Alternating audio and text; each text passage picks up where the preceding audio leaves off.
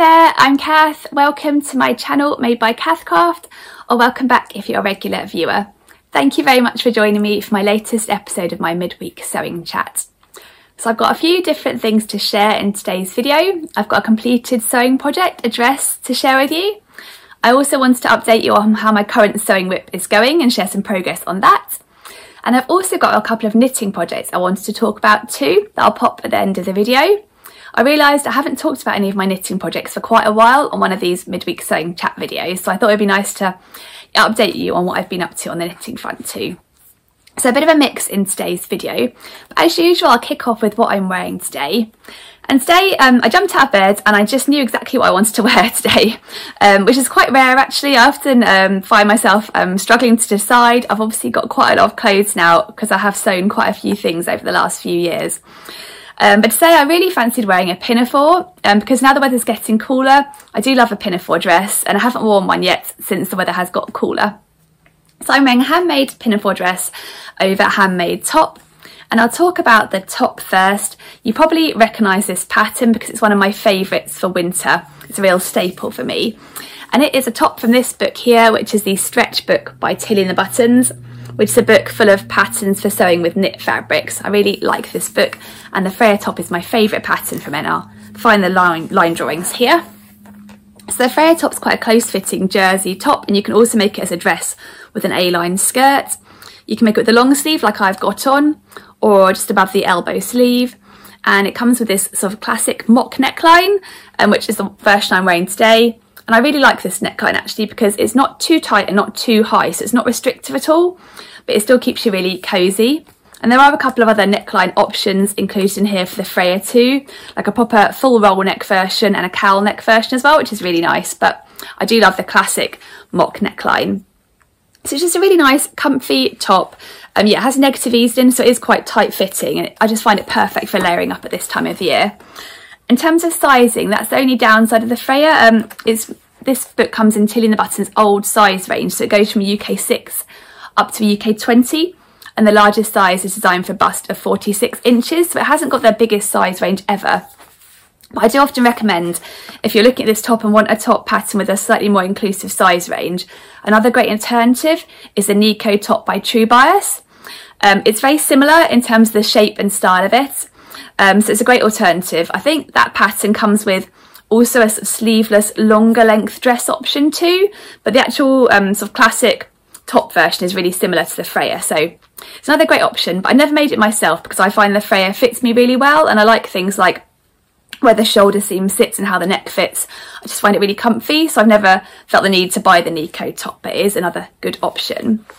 And I've got a whole range of Freya tops. Some of them are quite jazzy and in bright fabrics, but today's one is a little bit more mellow. This is actually also my only Freya top I have that isn't made in cotton jersey. This one is made in a tencel jersey. It's a really lovely ribbed tencel jersey. I'll hold it up so you can see it, by Meets Milk. And I got it from Minerva, and I'll link it down below.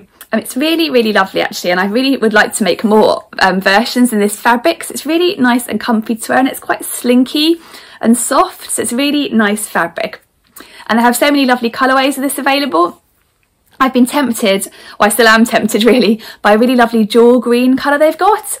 And they've also got some sort of blacks and navies that I think would be really good too, but this is the only version I made in this fabric to date, and I'm sure I will make another at some point. But it's lovely and slinky and cosy to wear, and because it's tencel it's nice and breathable too, so it's really comfy. But I'll link that fabric down below. It's in this colour, it's called Shell I think, so it's sort of a off-white creamy colour, and I think it goes quite nicely with the denim of this pinafore. I'll pull my hair back so you can see the neckline. It's just really nice and comfy to wear. I don't like things that are too restrictive around my neck, but I really don't find the Freya is. And I made this top in a size 2, I think that's the equivalent of the UK size 8, which is designed for bust 32, waist 26, hips 35. And I'm bust 32, waist 26, hips 36. But I've never bothered grading out because it's quite stretchy fabric it's made, and I've always found it's been fine around my hips in the straight size too. But it's just a really great staple, and I love this colour of this top, and I think I'll be wearing it a lot this winter. Yeah, it's just really nice and comfy to wear. And I've got that underneath this pinafore dress, which I made using this pattern here, which is the Closet Core Fiona sundress pattern. And I've only made this pattern once to make this pinafore, but I really enjoyed it and I really think I should revisit it. And I made this as sort of a winter layering piece, but it is called a sundress pattern. I have seen some lovely summery versions. I think one I particularly liked that I saw going by on Instagram was made out of Broderie and it looked really gorgeous in like a white colour, I think. But yeah, it's a really pretty pattern. It's a bit different to your average pinafore because it's quite a fitted pinafore shape. So yeah, these are line drawings. So it's quite a fitted pinafore shape with princess seams and quite a straight skirt. And you can either make it as a midi length with these side slits, or you can make it as a shorter knee length or above the knee length version. And it's got the straps to the shoulders, which are kind of on the chunky side, I guess. And then there's two back options, either a sort of straight back and straight straps, or this pretty sort of dipped back with these cross straps. Then it's also got pockets. It's got a sort of pretty band that goes around the top here. And I think the pattern says there's loads of opportunities for top stitching and with the pockets and all the different pieces put in place. So it's got a really nice silhouette to it. So this is by Closet Core, and a lot of Closet Core patterns do come in their extended size range, which I think takes you up to a size 30 or a 32. But unfortunately the Fiona sundress pattern isn't yet available in that extended size range. So it just goes from a US 0 up to a 20 with the largest size for bust of 46 inches. It's a really nice pattern actually. It's definitely one, I think they give it 3 out of 5 in terms of difficulty. And it's definitely one to try if you want to up your skills because there are quite a few little fiddly bits to it. And when I made my version here, I made it in this stretch denim fabric, which I think worked really well for this pattern because it does say it's designed for woven fabrics and you don't have to have stretch in them. But I think the bit of stretch in this denim does add a bit more comfort because it is quite tight fitting. I'll stand up a little bit so you can see a little bit more what it looks like on me. And I actually made a toile of this before I cut into my denim fabric. I just used some sort of Hessian type fabric that I'd got that was going to be a non-wearable toile just to check the fit. And I did have to tweak it a little bit around the princess seams and take it in a little bit around the waist. I think I originally made it. Where did I put the pattern? Where's it gone? Here it is. I think I originally made it based on my measurements. So I think I made it with a bust size 2, waist size 4 and hip size 6, which is where my measurements put me at, and then just tweaked it a little bit from there based on the toile, but I didn't need to change the sizing after that. But it was definitely worth making a toile just to get the right fit on it, and now I'm really happy with the fit. In terms of the back, I went for this this sort of back here, this sort of straight simple back, just because I thought I wanted it to be quite a classic wintry pinafore, so I thought that would give more of that look. But it was a fun sew actually. I really enjoyed sewing it, and I do love princess seams. I think they give a really nice shape. And it's got quite nice big pockets, so that's quite handy too. Oh, this stretch denim fabric came from Fabric Godmother. I'm not sure if they have this particular one still in stock because I got it quite a long time ago, but I'll link the Fabric Godmother website and if they have got some stretch denims in stock, I will link them down below. I just think it works quite well and does make it a little bit more comfy than if I made it out of denim without any stretching. I'll turn around so you can see a little bit of the back in case you're interested to see how that looks. Hopefully you can see a little bit of it then, and I'll pop up a picture too so you can see what it looks like on. And as you can see, I went for jeans buttons, which I think kind of finished it off nicely and does give it a sort of a denim-y sort of jeans style look. So it's just quite a nice comfy casual pinafore to wear, and I don't get out that often, but when I do get out I always really enjoy wearing it. And as you can see, I think I went for, I think I might have gone for somewhere in between the knee length and the mini length version, so just kind of above the knee, and I quite like that length. So it's a nice comfy one to wear, and I haven't actually teamed it with this top before, but I quite like them together. So that is what I'm wearing today. But now I'll move on to talking about all of the things I wanted to share in this video. And the first thing I wanted to share was the dress that I finished this week. And it's a dress I made using this pattern here, which is the Davenport dress pattern by Friday Pattern Co. It's a really pretty woven dress pattern, and I've made it before, and in particular I made a wintry version I think last year that I really enjoyed wearing, so I had in mind that I'd like to make another one of those. But yeah, I'll show you the line drawings. It's got quite a lot going on, this dress. So like I said, it's a woven dress pattern. It's got this tiered skirt that's quite nice and swishy. Then it's got a drawstring waist that pulls in and gives the dress shape, and with sash pockets. Then the top has an interesting finishing here. You can see there's ruching around the neckline, and that's created by an elastic that sort of pulls in. And it means you don't need any sort of zips or fastenings on this dress because the elastic just stretches over your head when you put it on. Then it's got this little yoke, this sort of pretty little sort of shoulder yoke here and a yoke at the back. And a little flutter detail on the shoulder, which is optional. And and it's got quite full voluminous sleeves with a little ruffle at the bottom again. So lots going on with this pattern. It's a bit of a involved sew just because there are lots of different pieces to put together. But I do find Friday Pattern Co instructions really good, so it does take a while to put it all together because of all the different pieces, but it comes together really nicely. And it's got a really good size range on it too. I do find Friday Pattern Co release their patterns in quite an inclusive size range, so it goes from a extra small up to a 7X, which takes you up to a bust of 60 inches. So it's a pattern I wanted to revisit. And I had a fabric in my stash that I bought earlier this year from a destash account, and I'd kind of been umming and ahhing over what to do with it, and then suddenly I just thought actually that would make a really cool Friday Pattern Co Davenport dress. So I thought I'd get on with it and start sort of cutting up and sewing it before I had second thoughts. And I'm actually really happy with how it turned out. I'll show you the dress now. And you'll have seen this fabric and my plans if you watched my weekend sewing chat video, which I published the video where I talked about a few other items I was up to last week. I'll link that in case you haven't checked it out. But here is my Davenport dress, and I made it in this, oh that's the back I think, here's the front. I made it in this really pretty viscose fabric that I got from a destash account. I really love it. It's got this sort of navy blue, almost indigo coloured base with this really cute tiger and floral print on, which is, yeah, a bit of an interesting combination. It's a bit random, but I really like it. And I love the colours in this fabric. I love the contrast of the dark sort of midnight blue with the gold and the little pinks and the lighter sort of cobalt blue colours. I just thought it was really pretty fabric. So yeah, here's my Davenport dress. It's got the waist ties. I added on the little sleeve, flutter sleeve. You'll see on the inside, I've used this navy fabric. It's another viscose fabric because I didn't have quite enough of this fabric to actually cut out all the pattern pieces.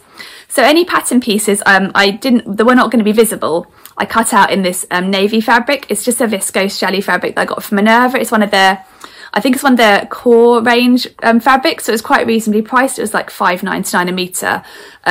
So yeah, I just thought that would match quite nicely if a little bit did show, but also, well, yeah, you wouldn't really see too much of it. So the inside yoke is made in the navy, and also the pocket facings. I'll show you inside one of the pockets is in the navy too, and it just helped me just about squeeze out the fabric that I needed for this dress. So I'm really happy with how it came together. I've got the ruffle on the bottom. I did shorten the ruffle from the pattern a little bit. The pattern actually, when I sewed it up, I found it came up quite long on me, almost sort of midi length. So I think I took at least 3 inches off the ruffle to bring it to more above the knee, which I feel suits this dress better on me. And I think even the model on the front of the actual pattern envelope, it looks shorter on her too. So yeah, I definitely found it came out quite long on me, and I'm 5'6", so I'm not really small, so I was quite surprised at how long it came out on my original version. But yeah, I've shortened it slightly on the skirt. And then for the sleeve, I took in the sleeve quite a lot. That helped me also squeeze this out of the smaller amount of fabric. I think I had just under 2 meters of the fabric. So I made the sleeve a narrow, which I really prefer on me. And I added on just a really simple elasticated cuff rather than the ruffle. Again, it did help me squeeze it out of the smaller amount of fabric, but also I just prefer the simple ruffle just because I think this dress has got quite a lot going on with it anyway. So I'm really pleased how it turned out. It did take me a while to sew. I'd sort of forgotten about how many steps and processes, and there's so many different bits of gathering to do on it, but I'm really happy with how it's come together. And I haven't actually got a picture of it, but after I finish this video, I'm going to go and try and get a couple of pictures so I can pop one here so you can see what it looks like on. And in terms of sizing, I made the smallest size of this dress, which is slightly smaller than my measurements on the waist and hips. The extra small is right for me on the bust. My waist and hips are slightly larger than the extra small. But when you look at the finished garment measurements, the chest measurement for the finished garment measurement for extra small is 41.5 inches, and the hips measurement is 46 inches. There's loads of room in this dress, so I found sizing down the waist and hips has been absolutely fine. But yeah, I really enjoyed sewing it. I'm really pleased how it turned out, and I think it'll be a really great one to wear for winter with some black tights and black boots. And because I've made the sleeves narrower, it means it'll be easier to fit a cardigan over as well, so that should work well. So that is my completed project. I'm glad that I found a use for this fabric, because when I originally bought it, I was really indecisive about what to make. So yeah, I'm glad I've been able to turn it into something now. The next thing I wanted to share was how I'm getting on with my latest sewing project. And at the moment, I'm currently working on a toile of a pattern that I really want to make in pop fabric at some point in the future, but I thought I'd check the fit first. And the pattern is this one here, which is the Bowery top by French Navy. It's a pattern that was kindly gifted to me by French Navy, without any obligation to share it or make it up or anything. And so I've had it for a while now, and I've just finally decided to give it a go, because I think it's quite a cute little top that I think I can see myself wearing quite a lot with a pair of jeans. I'll show you the line joints. Do I have the line joints here? Here they are. So it's quite a boxy fit, cropped top with a slightly curved hem and dolman sleeves that are cuffed and buttons at the back and an optional patch pocket. And I think it's designed to be fairly relaxed fitting, not fitted by any means. And I really like French Navy patterns, so I've been keen to give this one a go. And if you've watched my previous midweek chat videos, you'll know I bought this really lovely fabric here from Simply Fabrics. It is a cotton fabric. It's really soft and snuggly with this lovely sort of large scale check print and these really, really pretty colours. And I was thinking of making a Bowery top in this fabric. Well, I've been sort of umming and ahhing over it slightly, but because it's such lovely fabric, I didn't want to cut straight into it for the Bowery top. I thought I'd give the Bowery top a try first in some toile fabric, just to check I'm definitely happy with it before I cut into this fabric. I have 1.5 metres of this fabric, and I had mentioned before about how I can maybe make a dress with it instead, because I did love the idea of a dress in this pretty fabric. But a couple of people mentioned about it might be really hard to get the pattern, nail the pattern matching on a dress, because I've got a limited amount of fabric. So I think I'm going with the Bowery top if it works out. But at the moment I've been working on my toile, so I thought I'd show you how I was getting on with this one. So I've just used a couple of fabrics I found in my fabric remnant suitcase. I can't even remember why I had these fabrics. I have a feeling the white one, this is the white fabric I'm using as one of the fabrics. I have a feeling this came from me making a tooth fairy cushion for one of my children, so it's been sitting around for quite a while because I made that quite a while ago. But I had just a couple of scraps of sort of cotton fabrics that I thought were maybe similar in terms of sort of weight or in terms of drapiness to this fabric, so it would give a kind of approximation of how the top might look if made it in that fabric. They're a bit lighter weight, these fabrics, but I'm hoping it'll be enough to give me an idea of whether I'd like to make the Bowery top in the proper lovely check fabric. So here is my toile of the Bowery top, how it's coming along. Here's the front. I've added on the patch pocket, so I thought I may as well to see where it's sat and if I might want to move it or not include it at all. So I've got the back and the front, and at the moment I've just started getting the placket sorted, and the next step is to put the bias binding around the neckline, and then the placket gets finished after that. And it's been coming together really nicely. I really like French Navy instructions. I find them really nice to follow. Although actually the pocket's designed to be added later in the process, towards the end of sewing the top, I think, so that you can make sure you're happy with the placement. The pattern piece does give you an idea of where to place it as a sort of suggestion. But I decided, because it's a toile, I just go with the suggested placement, and then I'd know for the final version where, if I wanted to move it, because I thought it would be easier to put it on put it on the front piece before I sew it all together, and then it might get a bit more fiddly. So I sewed the pocket on first and then did the other steps. So yeah, here's my little pocket in white, and it's got a red front and a white back. So yeah, this may well not be a wearable toile, but I think it's quite cute in the red and white. And like I mentioned before, it might be nice if England were playing to wear it, because they have the sort of colours of red and white. Actually, I did have a suggestion in the comments about whether I could actually make the top, front top, half red and half white to make it more wearable. And I thought that's a really great idea, but these two fabrics are slightly different weights. The white is a little bit lighter weight than the red, so I wasn't sure if it would hang right if I had half on the front with a stiffer red fabric and half with a lighter weight white fabric. So I've just gone for the red front and the white back, and I'll see how it comes together. And it's a bit of fun if nothing else. I haven't actually found any buttons. I'm going to try putting the buttons on just to give the full effect of it. So if I can find some little red buttons, I might put them on just for fun and see if I can make it wearable. But I'm just quite enjoying having a go. And I love about toiling that you can kind of just sew and not worry too much about it, because it's all about getting the right fit and checking if it's right for you. So if it doesn't come together perfectly, or if it doesn't look quite right at the end, I don't need to worry too much, because then I'll know what to tweak for the final thing. And for my toile, I've gone for the size A. So French Navy, or at least this French Navy pattern, goes from a size A up to a size G. So the largest size is for bust of 41 3/4 inches, so it's not the biggest size range ever. I've gone for the size A, which is designed for bust 32, waist 24, hips 34. So like a lot of patterns, my bust fits that size, my waist and hips are a little bit larger.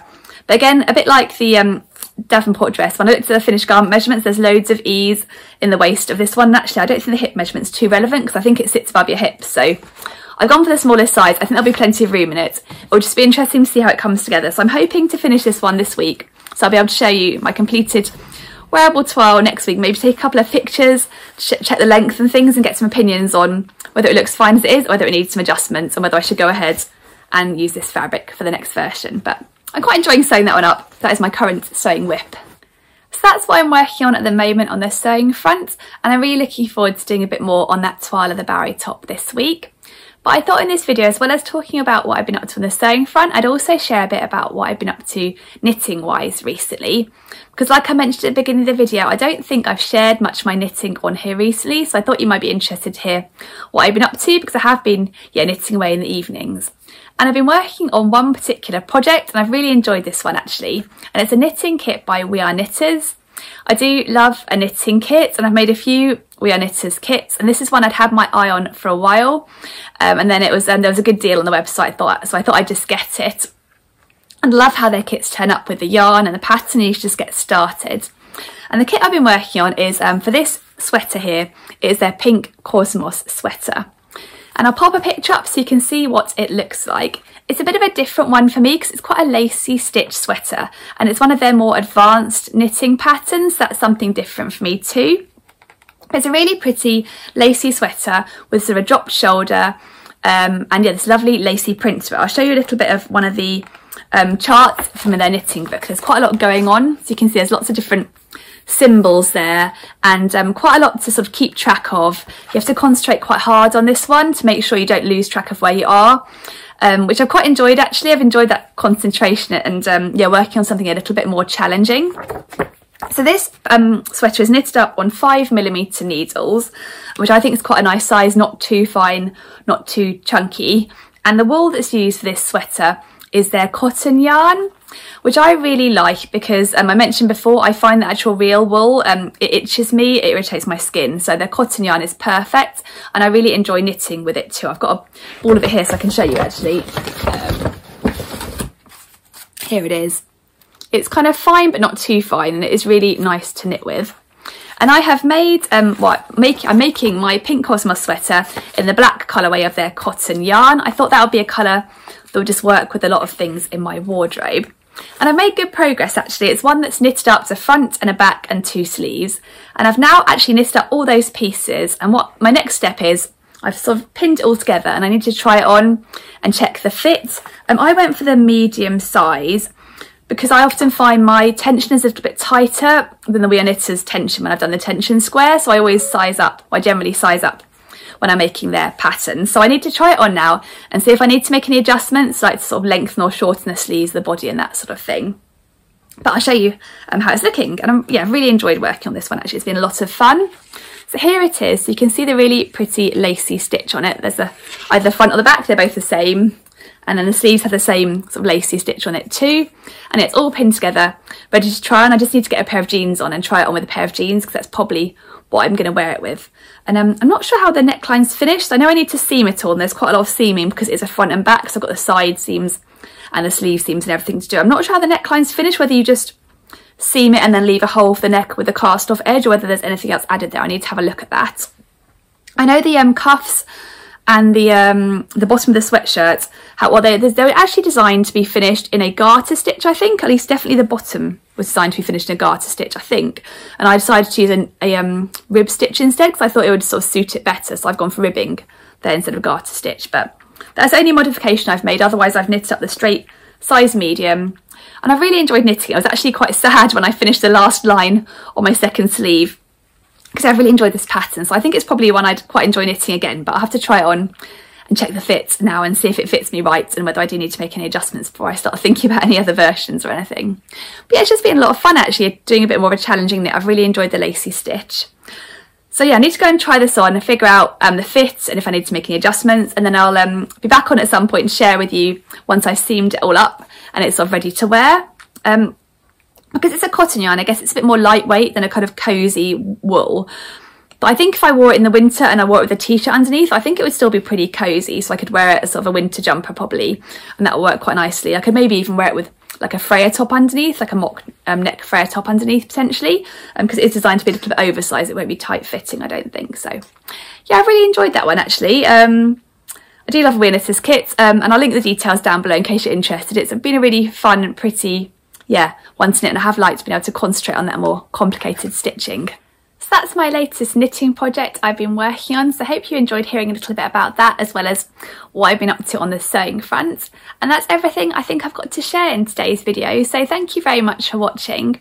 As ever, if you've enjoyed the video, please do give it a thumbs up. And I'm back hopefully on Saturday with another video, so I'd love it if you would join me then too. So thanks again for watching, and yeah, hopefully see you on Saturday. Bye!